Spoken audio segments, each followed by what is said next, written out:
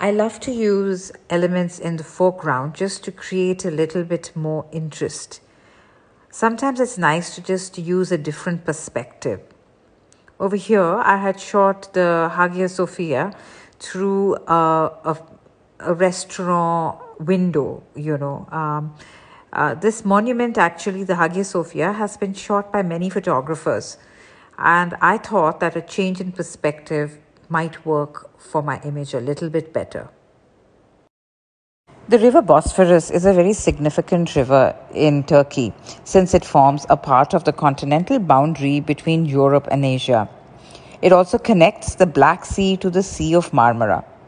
Many years ago, a huge iron chain was put from Constantinople to the Galata Tower over the Bosphorus River, hence preventing unwelcome ships coming and entering the Golden Horn. This image was taken from a tall building, and I enjoyed the perspective it had over the rooftops. You will see in this image that there is a young boy wearing a very extravagant suit with an elaborate cape. This is an outfit that young boys wear after a very traditional ritual called Sunne in Turkey. This is an important ritual, and a lot of emphasis is put on this ritual as it is the first step from being a boy and becoming a man. I found this young boy walking around the streets of Sultanahmet, that is at Old Istanbul, feeling most proud after the traditional event. It's all in the eyes.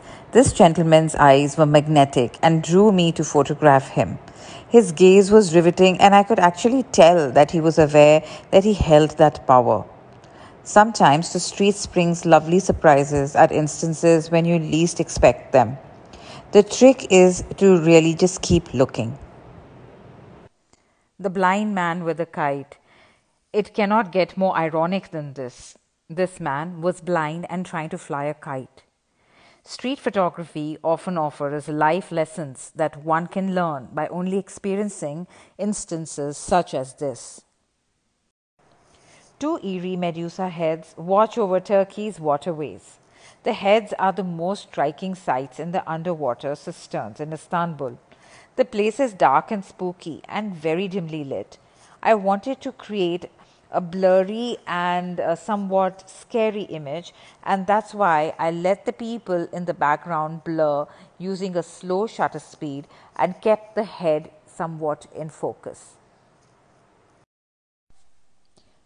I like my images, especially the portraits, to tell a story.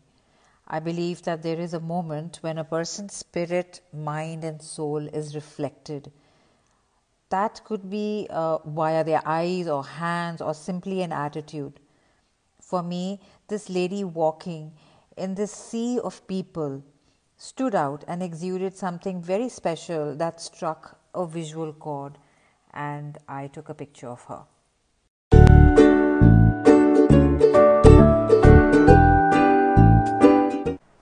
These were the desolate highways of Cappadocia.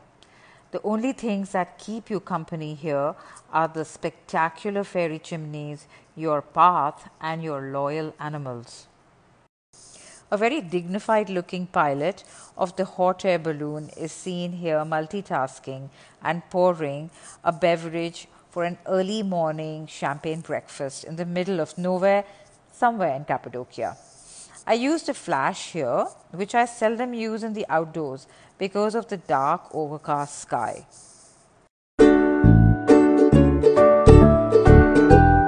I chanced upon this beautiful, very interesting tree in the Love Valley in Cappadocia. This tree has two elements to it which I thought were both very fascinating. It was laden with evil eye talismans like fruits hanging from a tree. These talismans are tied to ward off any kind of evil. And the second element were pigeons. The pigeons actually have a lot of significance in Cappadocia, especially in this area called Goreme.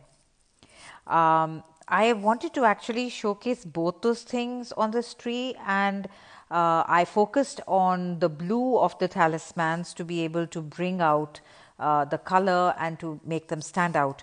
And also the pigeons, which are kind of silhouetted in this particular image. But I thought that it would just be interesting to have them both in this picture.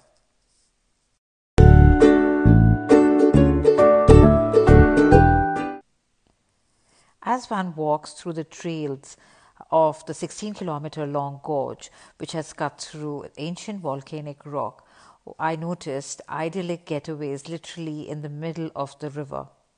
This tiny restaurant looked like it was floating on water and was most fascinating. Hi, I hope you have enjoyed the mini series on street photography that Art Etc. and I brought to you. Before signing off, I just want to say that every photographer actually wants to bring to the table something new, something that his viewers have not seen before. And it has been pretty much the same for me as well. As I travel and walk the streets of different parts of the world and our country, basically walk the streets, I'm always looking for something that is different, that has not been seen, and can be shot and shown to my viewers. I always look out for things that I feel could be missed out if I don't take a picture and freeze them into eternity.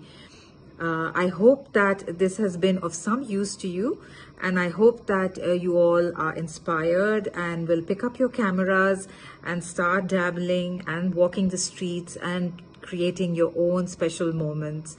Thank you very much for joining us, and we will see you soon again.